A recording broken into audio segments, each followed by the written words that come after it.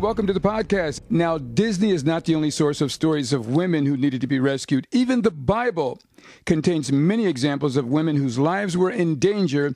And what about the story of Esther, who went from a young orphan girl to the Queen of Persia, a massive and powerful empire in its heyday? In fact, many scholars consider this a true Cinderella story. However, the major difference to me lies in the fact that in the Disney version, only Cinderella herself benefits from marrying the prince. But in the Bible version, Esther infiltrates a foreign culture to preserve her own culture, and in the process saves the lives of all of her people. Now, that's a queen.